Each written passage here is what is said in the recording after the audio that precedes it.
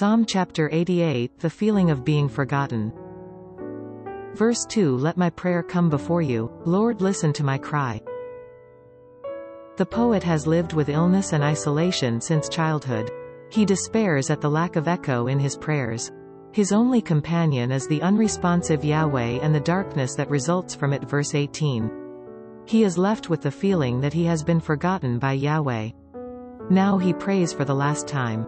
Will he receive the familiar silence? Or will he hear the faint voice from heaven, saying, "You are not a forgotten existence to me"? As there is no way for the poet to confirm, today I echo his prayer as it is.